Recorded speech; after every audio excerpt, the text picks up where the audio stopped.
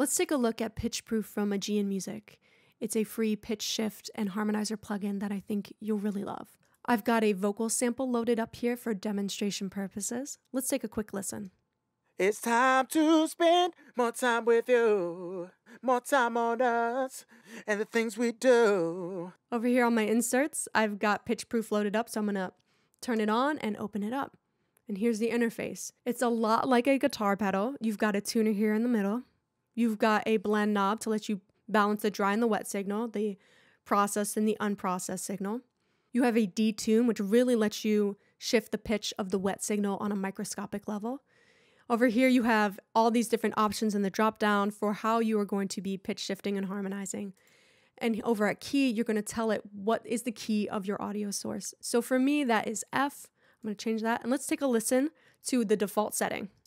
It's time to spend more time with you, more time on us and the things we do. Cool. And you can go to the fifth harmony. It's time to spend more time with you, more time on us. Go to the seventh. And the things we do. You can also just shift the pitch, go all the way to 12. Alvin the Chipmunk. It's time to spend more time with you, more time on us. And take it back down. Things we do. Get a lot of low end here. It's time to spend more time with you. Down below, you have some options for advanced functionality, such as transient fix on or off. So the manufacturer recommends that you leave it on unless you hear something going on with the transients as a result of using this plugin. Then they say to turn it off. Here, mono or stereo, tune or display just turns this from dynamic to static, so it's not going to be moving around. Turn it back on. The things we do. Last but certainly not least, we have this drop down, which default is normal mode. We click on it and you see there's two keyboard modes. What this allows you to do is send MIDI to Pitchproof and use that as the way you determine how this plugin is working. So I have a MIDI track already created here. What I'm going to do is make sure the output routing is going to Pitchproof.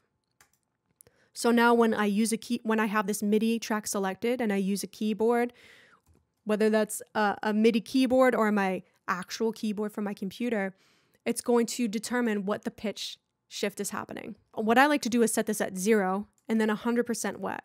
When you see on this on-screen keyboard, as I press on the keyboard, it's going to pitch shift the audio for me. It's time to spend more time with you, more time on us and the things we do. I think that this is really cool for electronic music. You can use it on vocal chops and do some weird stuff. It's a lot of fun. Just another way that this is a great plugin, and that I think even if you have other pitch shifters or harmonizers, this is well worth the free download. I'm going to put the download link in the description below, so make sure you grab that. I think you'll really enjoy it, especially for the keyboard functionality. It's just fun to use. And the look on a singer's face when you're doing weird stuff to their voice is always like, it's either that's the coolest thing or they're mortified. So both of those, just for that, this is worth downloading.